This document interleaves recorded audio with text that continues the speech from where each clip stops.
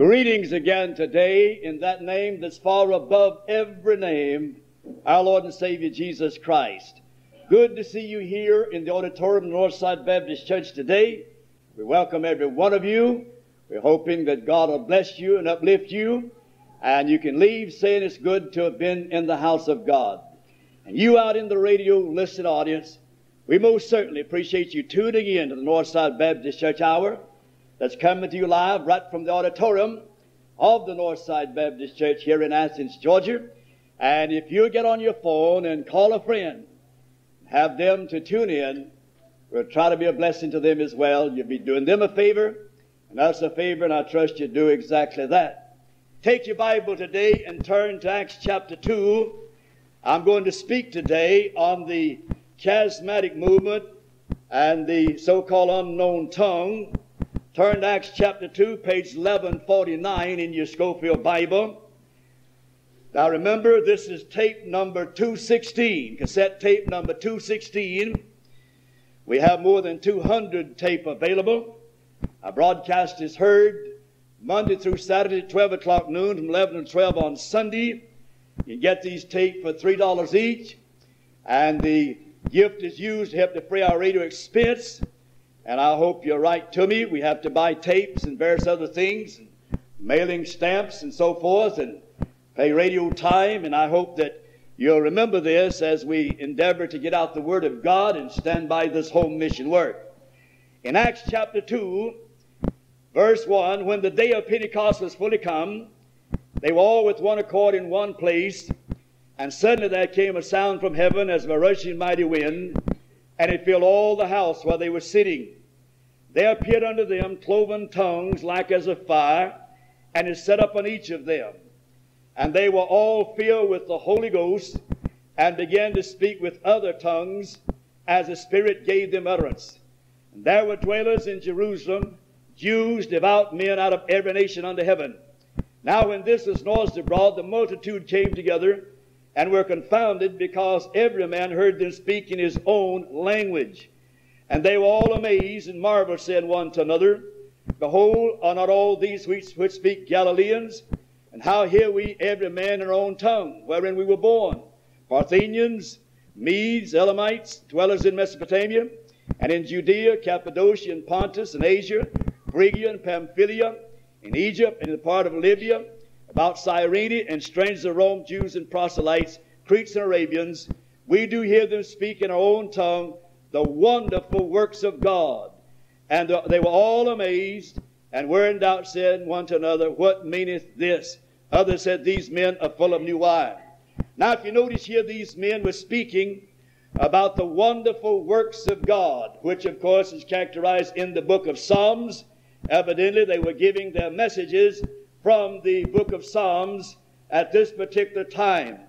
Now today I want you to follow me in the Scriptures. If you don't have time to turn to the Scriptures, I'll give you, take a pencil, jot them down, make a study of them when you get home. I'm speaking on the subject of the tongues and the charismatic movement. We have a very dangerous movement in the land today known as the charismatic movement. You have people leaving different denominations, joining that movement. And most of those people in that movement brag about their gifts and about speaking in unknown tongues, and most of them are not saved. More than 90% of the people today that you find in the charismatic movement have never been born again.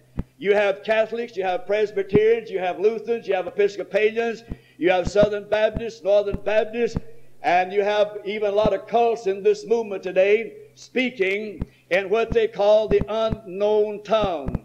They're not even saved. It's a binding of the tares. It's a moving of the building of the one world church. It is called the ecumenical movement.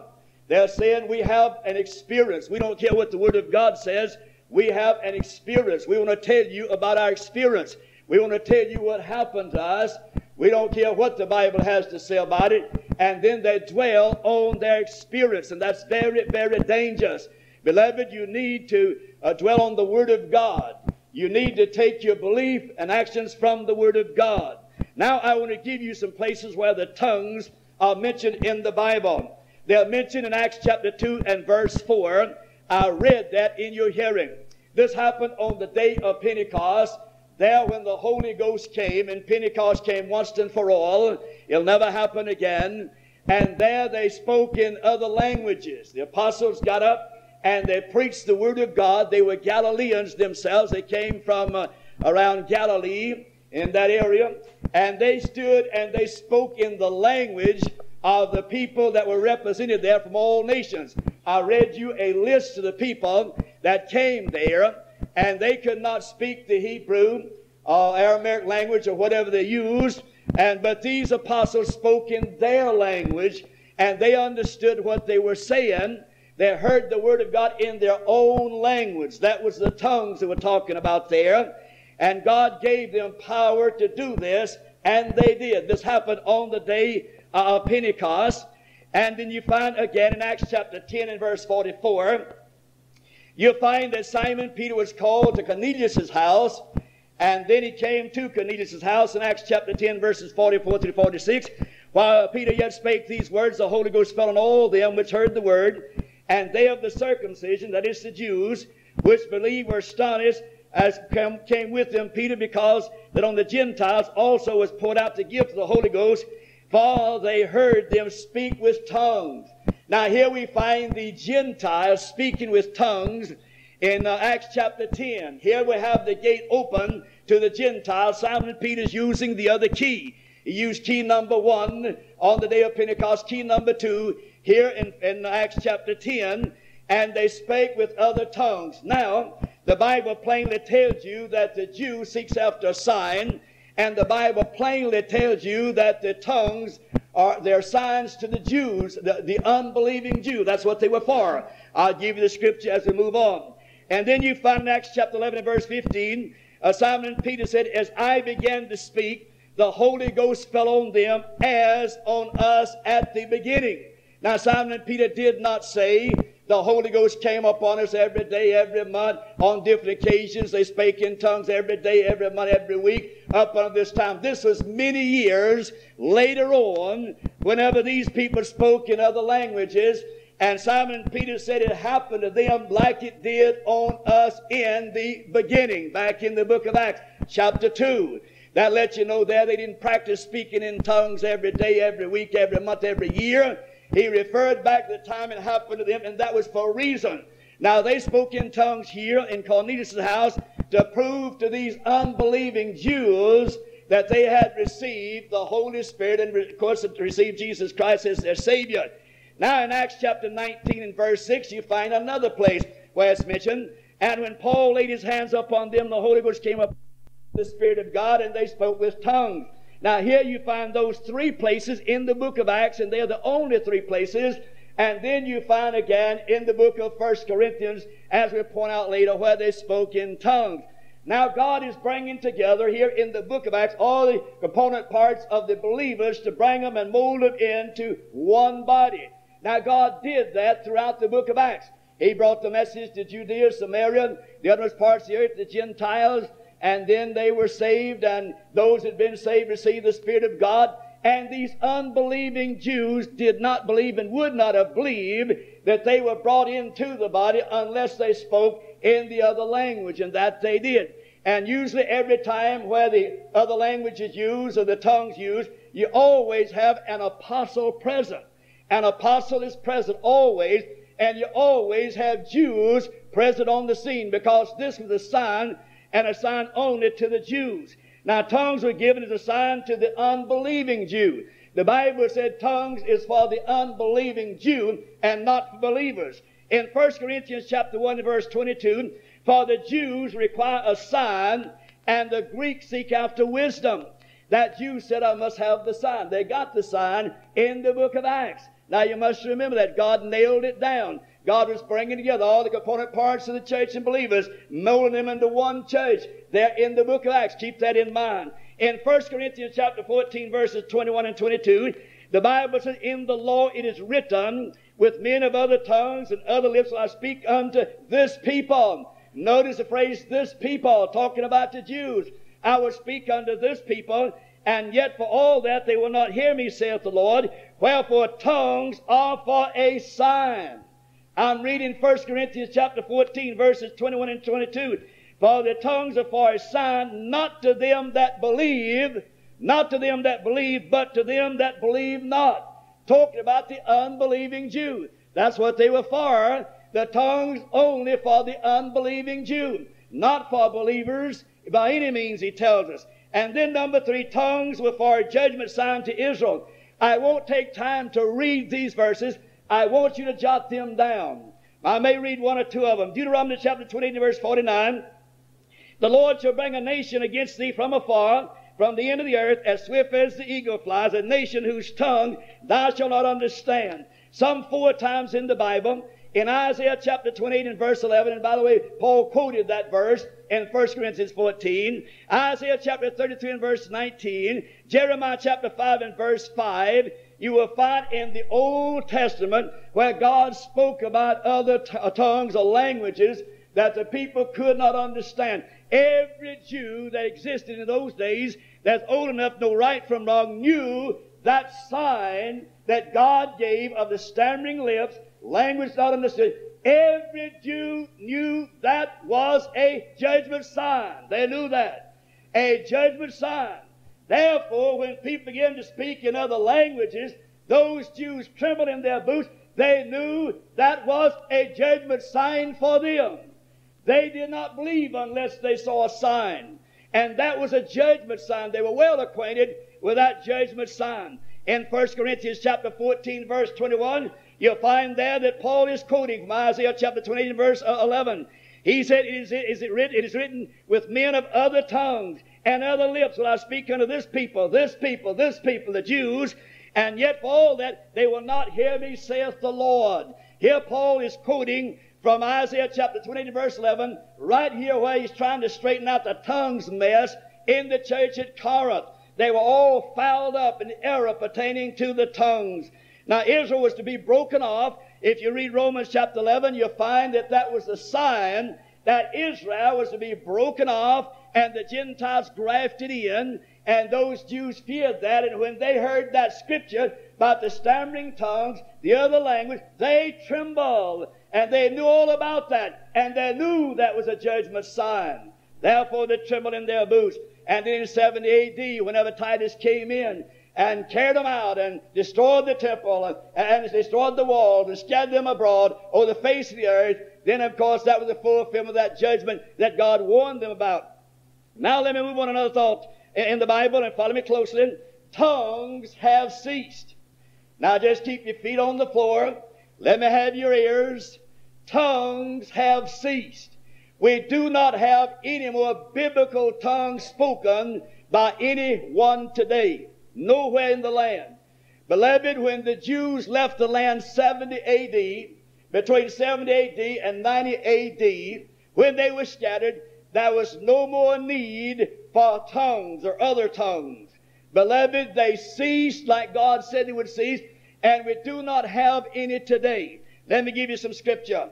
In 1 Corinthians chapter 13 and verse 8, charity never faileth, but whether there be prophecies, they shall fail. Whether there be tongues, they shall cease. Whether there be knowledge, it shall vanish away. In studying the scripture, you need to study chapters 11, or chapters 12, rather, and 13 and 14 together. Now he tells us something that's going to cease here.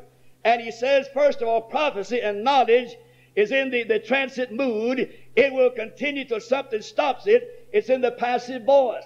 And so he tells us here, prophecy and knowledge will continue on until something stops that. Now what was to stop that was the completion of the Word of God and the completion of the body of Christ. And then that would stop. But he tells us tongues down here in the in-transit mood. And that is whether he said they would cease. It's in the in-transit mood. They're in the middle voice. And that means that they just cease. They just stop, and that's it. They just stop suddenly. And they ceased when the Jews were driven from the land. There was no more need for an unknown or another tongue or language in that respect. Now you have no Bible tongues being spoken today. Now what is taking place in the land today is a psychological aberration. You have a trained technique. You have people that's been trained and moved in the realm of psychology, and human efforts by leaders, teaching people, leading them into speaking some kind of monkey jabbering that's not according to the Bible, because tongues have ceased. There have been no more tongues since Israel left the land. You may say, now, Preacher Edwards, how about all of this charismatic stuff carried on today, and these people out here that's a monkey jabbing and saying they're speaking in other tongues, unknown tongues? That's all a trained technique. That's all mimicked and picked up by someone else.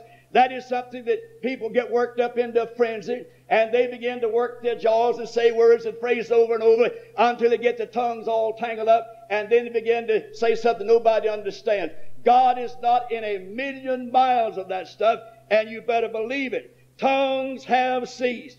No tongues today, and I want you to realize that. Now let me give you something here. I received last week a clipping from some dear people over in Hartwell, and there's a big article in the Independent about the tongues movement over there in Anderson.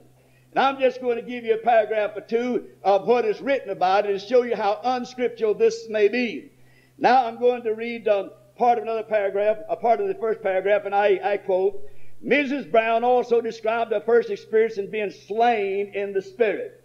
Slain in the Spirit. Being knocked out on the floor. And a lot of those poor people, they fall out in the floor. Their dresses come up to their hips, and there they lay there in indecent manner. Now it said at prayer service one night, we were all at the front of the church, and the pastor asked us to pray for our loved ones who had died. How ignorant can a pastor be? Now you know the Pope and others will do that, but how ignorant can this man be supposed to be a man that knows something of the Bible? So he asked them to pray for their loved ones who had died. She said, now this is the woman, all of a sudden a feeling shot through my body, almost like electricity, and knocked me to my knees. And then when it was like I didn't have any control over what I was doing. I got up and started dancing around the church. I knew what I was doing, but it was almost like I was in a trance. I'd given control over the Spirit. Late after I stopped, people came to me crying and hugging me.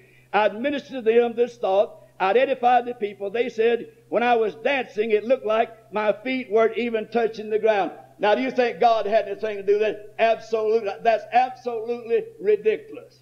When the pastor said, pray for your loved one that's dead, then the Spirit hit her and she hit the ground. She gets up dancing, and man, the people's carried away. That's not of God. That's of the flesh altogether. All tongues may not be of the flesh. Some of it's of the devil. Now, Spiritism and some of the other movements in the land, witchcraft, and all of that, they all speak in tongues in these movements, Spiritism and witchcraft, and that's of the devil. Now, the tongue movement you have today, 99% of it is of the flesh. Now, this woman here doing a dancing around there and acting a fool, and then all the people thought that was God and blamed that on the Holy Ghost. God wasn't 10,000 miles there, and if the pastor didn't have any more knowledge of the Bible than to ask them to pray for their loved ones who had died and gone on, then he needs to get out of the pulpit and study the Bible. Beloved, that's dead wrong. Let me read another portion here. We find a person here, it's called Nancy Prater. She grew up and so forth in the Baptist church. Says, and I quote, last October she visited Freedom Life Fellowship. During the worship service, she found herself filled with the Spirit, lying flat on her back on the floor and speaking in a foreign tongue. Now here's a woman who's been slain, knocked out in the floor, and many times their dress comes up to their hips. There they're lying there on the floor. Now notice what happened. Really, it was the last thing I expected, even though I truly wanted it, she said. But to me, in a strange church, all dressed up with all these people you don't know, and find yourself lying on the floor, is really strange. But as I was lying there, it was almost like I was in a peaceful sleep. When I got up, I was so happy and filled with joy that I laughed all the way home. I guess the devil did too. Now, do you think God is in that? Not in a million miles. A woman walking in and throwing her heels up in there and falling flat on her back, lying down on the floor like somebody had knocked her out, and blame that on being slain by the Spirit. Now, you better beware of this modern charismatic movement and tongue movement today. It's confusing a lot of people. It's breaking up a lot of churches. and it's not of God. God has nothing to do with it. It's the building of the one world church. It's ecumenical movement, and it's absolutely not of the Holy Ghost of God. Now we find that Paul gives the order here for tongues in the church at Corinth. Down there in Corinth is one of the most carnal, one of the most worldly, one of the most sinful churches that you find in that day. Now they were carnal. They were not real Christians. They were saved, but they were carnal. You can't be carnal and Christian at the same time, because the word Christian means Christ-like. You can't be Christ-like and be carnal at the same time. They were saved carnal church members. And they had got in an argument and fuss down there about different things. Divided over preachers, going to court one with another, and many, many other things they did that was wrong in that church. And then they got hung up on the tongues. Now the charismatic movement today, the tongues outfit today, they are hung up on the tongues like the people got hung up on the tongues in the church at Corinth. And that church is the most worldly, unspiritual church that you would find anywhere. They had gifts but no spirituality. And there they got hung up on the tongues matter, and Paul wanted to straighten them out. And Paul said to them, he said, now you're like a group of children. In 1 Corinthians chapter 13, verse 11, when I was a child, I spake as a child, I understood as a child, I thought as a child. But when I became a man, I put away childish things. Now, Paul said, you people over at Corinth, you young converts, you're acting like a gang of young'uns over there, claiming you speaking in tongues, and you have all these different gifts and miracles and so forth you can perform. And he said, you're acting like young'uns. In 1 Corinthians chapter 14, verse 20, he said, brethren, be not children in understanding, how being in malice, be ye children, but understanding be ye men.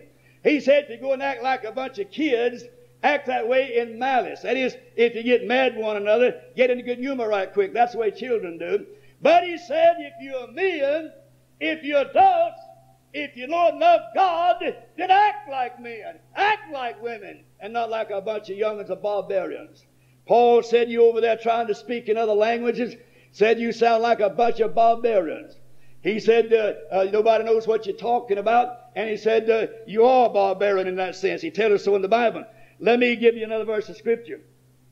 He said in 1 Corinthians, if any man speak in an unknown tongue, or tongue, it says, let it be by two, or at the most by three, and that by course, and let one interpret. But if there be no interpreter, let him keep silent in the church. Now, Paul said if you hung up on the tongues, the least gift, the less needed gift, if you're hung up on that, then he said, now you must do it in order. You're all confused. People come in and you act like a bunch of barbarians, and they don't know what you're saying, don't know what you're talking about. He said, now, if you got to be in a tongue speaking in the church, he said, you do it, let 2 or 3 men, not women, 2 or 3 men do the speaking. Let them speak one at a time. And when he speaks, let an interpreter tell you what he said. And he then let the other speak and let him do otherwise the other. He said, now, if you don't have an interpreter, then keep your mouth shut. You got no business getting up in the church trying to blabber out something you don't know what you're saying, and nobody else knows what you're saying. He said, if you have an interpreter, you men, not you women, you men speak one man at a time. Now, the reason Paul told them to do that, tongues had not ceased at that time. This was before 70 A.D. And they were still scriptural, but it was one of the least of all gifts. Now, Paul said that's the way it's to be done. He said, now, if you don't have the interpreter, then don't do it. Some time ago, several years ago, my wife and I pulled up in front of a tent in Athens, and we saw a little meeting going on, and we saw a man get up and did a lot of this here mimicking and monkey jabbing, ecstatic speech, and all that stuff that they make up and plan today. And he was really carrying on. And then when he sat down, another man got up, and he interpreted what the man said. He said he did. And I saw the man later, and I asked him, I said, how in the world do you interpret what happened? He said, well, the first thing that comes to my mind after I'm asked to interpret, that's what the man said. That's as unscriptural as it can be. God is not in that. Later, I found out the interpreter was a known homosexual and had been laying up with a man that was speaking in the unknown tongue. You see, God's not in that. God has nothing to do with that. And today, most of the people that are speaking in what they call unknown tongues and dancing around in the charismatic movement, most of them are not saved. They're not in a million miles of God. They're depending upon their flesh, upon experience, and not upon the Word of God. I don't care about your experience. I wouldn't give a dime for your experience if it's not based on the Word of God. If you can't base it on this book, I care nothing for it. Don't want to hear anything about it. And so we find then Paul said that's the way to do it. Now he said in 1 Corinthians chapter 14, verses 11 and 12, therefore, if I know not the meaning of the voice, I shall be unto him that speak barbarians. Paul said, nobody knows what you're saying. They're like barbarians, and he that speaketh shall like barbarians, even so ye. So he called them a bunch of barbarians. And that was a bunch of heathen lost people in that day. Now speaking in tongues is not the sign of the baptism of the Holy Ghost. Now the charismatics, those are hung up on what they call the unknown tongue. The Bible doesn't say anything about an unknown tongue in the original. It's just tongues, a language, all language. Same Greek word is used for every place I've given you from Acts 2 right on through, the same Greek word. And the word unknown, if you notice it's in the italics, and there the translators put it in there to try to explain something. And it's tongues, not an unknown tongue. There's no such thing as an unknown tongue. Beloved, God knows everything that's said, and no such thing as an unknown tongue. Now, the Bible says here then that the baptism of the Holy Ghost, they speaking in what you call other tongues, today is not a sign of receiving the baptism of the Holy Ghost.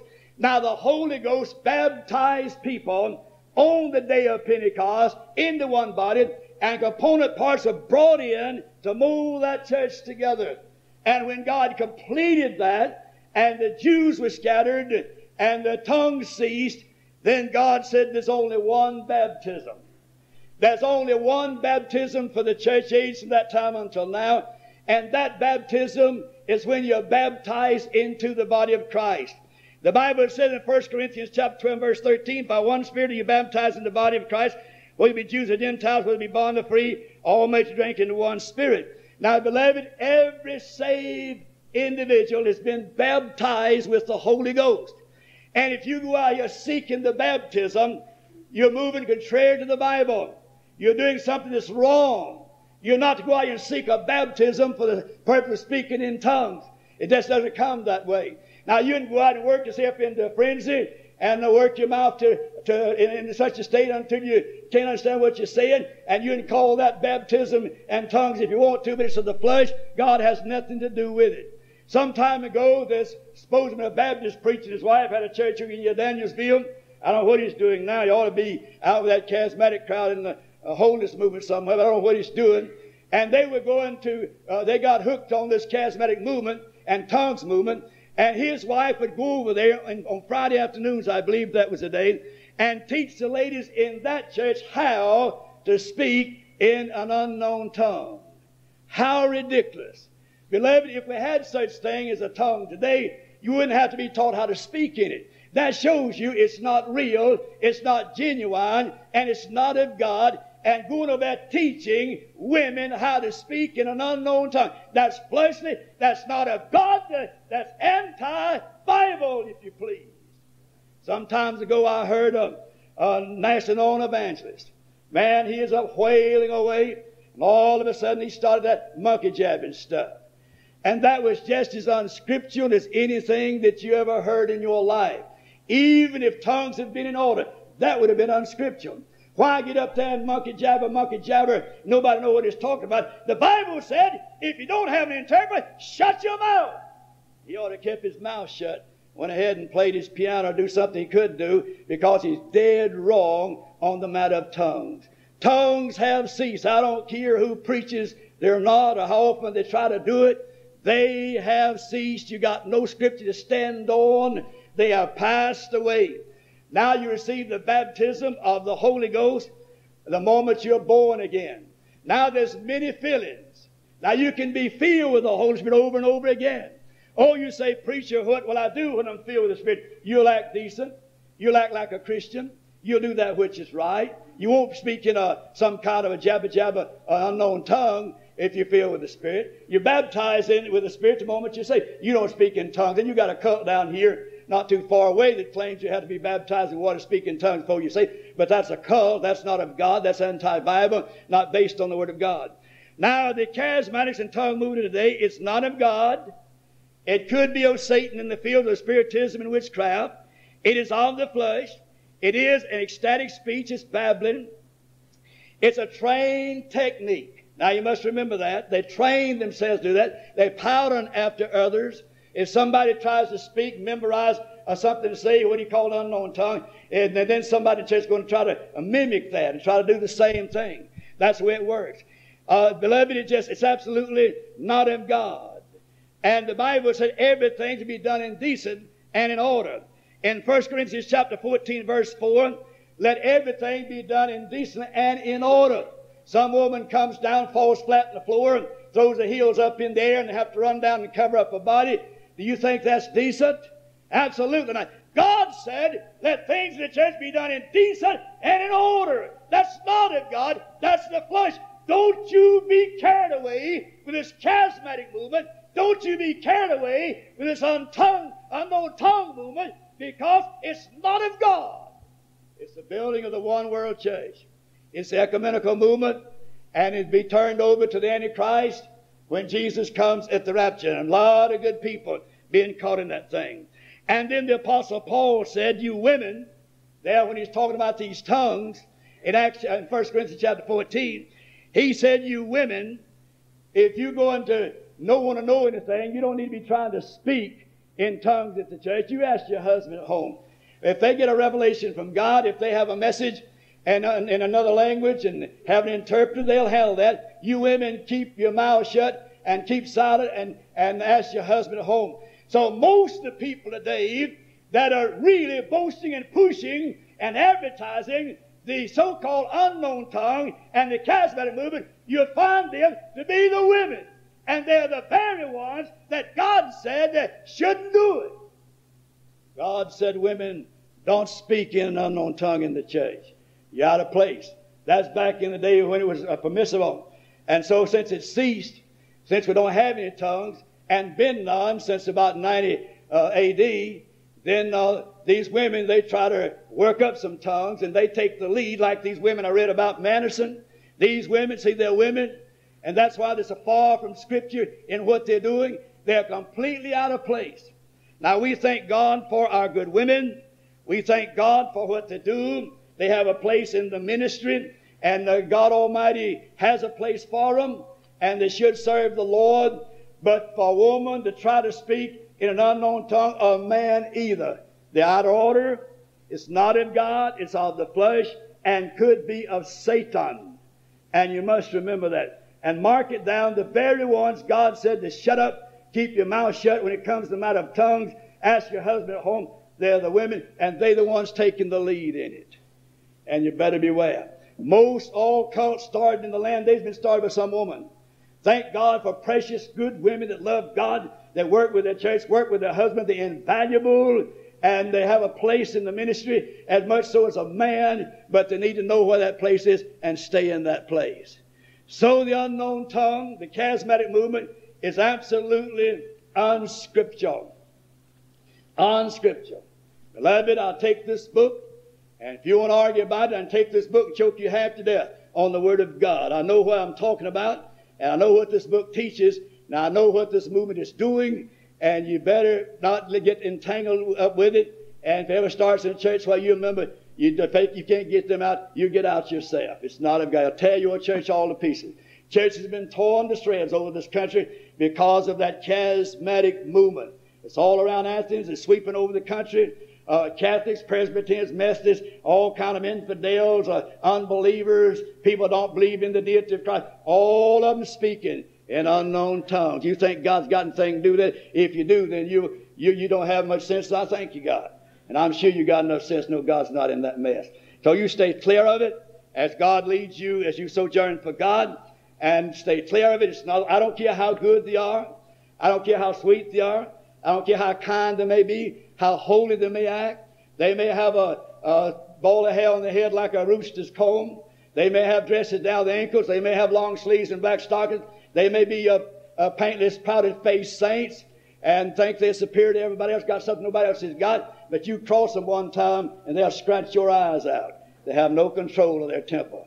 And they know nothing about what they're doing. They feel with pride. They think they're doing God's work and think they got something nobody else has got. And they're totally deceived, and they strut around, think they're more spiritual than anybody else. Brother, I tell you right now, you better beware of that crowd. And so you sojourn for God according to the Bible.